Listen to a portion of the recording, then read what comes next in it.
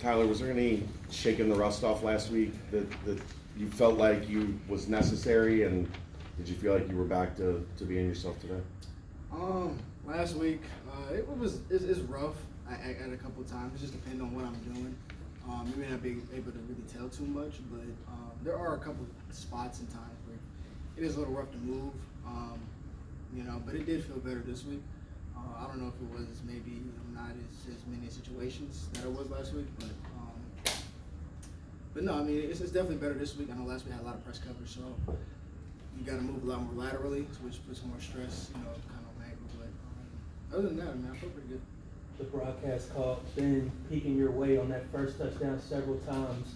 What did you guys see on that first touchdown? He said it was kind of an improvisation there. Yeah, it was. They went cover 2. It was supposed to be like a kind of like an out route to Will Pauling, kind of like a short down and distance call. And actually, our receivers coach was kind of behind me yelling, "Cover 2, cover 2." So, we kind of all seen it, and so that means I got to be alert for kind of the whole shot between the corner and the safety. And that's kind of how it worked out. Caught up between the safeties and let him make a play. How much does that speak to you and Ben being on the same page? Why is that such a big deal? Yeah, I mean it's huge because you need to make plays like that. It's a short down and distance type of play, and we're obviously trying to win the game. And so just making sure we're on the same page and in all situations of the game, so you can connect. Because there was one pass where we actually misconnected. It was like I think we were going tempo, and they played cover 2, and I ran like a dig route, and he was expecting me to be in the first window, and I was actually in the second window, kind of expecting the ball.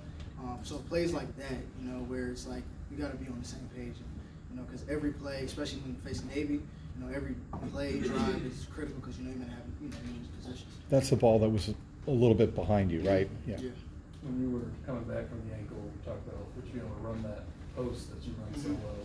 The second touchdown seemed like it felt pretty good. Yeah, it felt pretty good.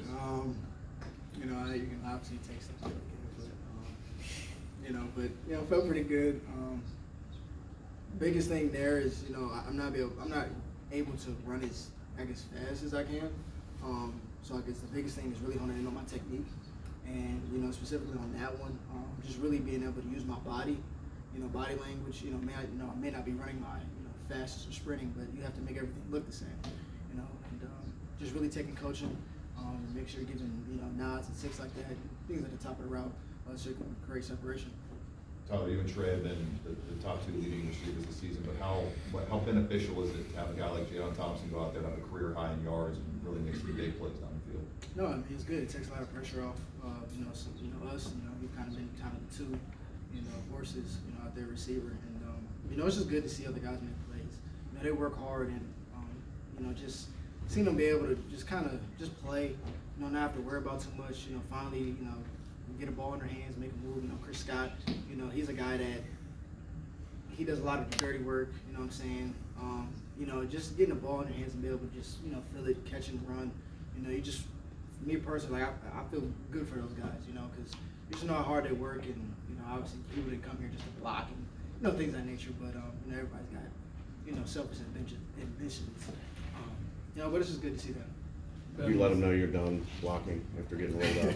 No. I was in there on quite a few run plays. Actually, the play that I got hurt on. I know that's what I'm saying. After that, yeah, I was.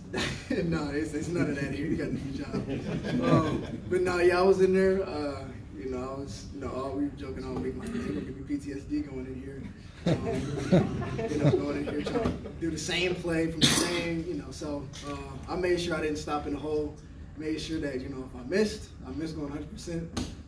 But I actually had a pretty good block on the actual play. They were good. I think Chuck had a pretty good game, so I was going to say. And then you went over and told Coach Brown, "Don't do it again." They actually did it again. You're 7-2, 4-1 in conference. How do you feel about this team's position right now as you start to look towards the stretch run this season? Yeah, Coach Fick just said, everything that we want is still in front of us. We want an opportunity to play for championships, as we said at the beginning of the year, and that's still our goal, and that's where our sights are headed on. Nip at night is one of the things that makes playing here so special. How much are you looking forward to next week's game in that environment? Yeah, I mean, I've been at my share of nip at night since I've been here, and it gets pretty electric. And you know, the biggest thing is, you know, kind of when you get in situations like that, you kind of have like kind of aha moments where you just kind of sit back and you're like, wow, like I'm really doing this. You know, like you grow up, you know, seeing, you know, crowds and your vision playing in front of crowds and, you know, stuff like that and that type of energy. And, you know, you get in front of those crowds and things of that nature and have those opportunities. You're just grateful, you know, to see those things and be able to be a part of them. Ben was over 70% completion. You talked about taking some of the intermediate underneath stuff. How much did that help you guys find a rhythm and flow that maybe you haven't had as much past over? No, yeah, you know, it's kind of just within the game plan. You know, they kind of came out and they played, you know, pretty much what we thought. And so just really, we're really stressing quick game all week. Just really getting the ball out and letting us make plays and run. We're able to do that, and then you know, try to set them up. You know, post routes and things like that. They run a lot of outs. You know, we're hopefully going to catch them deep, and we did. But yeah, just making sure that. And as a receiver, just got to be a reliable target. You know, just making sure that when opportunities do come our way, especially underneath, that we make them. You know, get the guys coming up, and you know, we're able to make plays. Any questions for Tyler? Thank you, sir. Thank you, Tyler.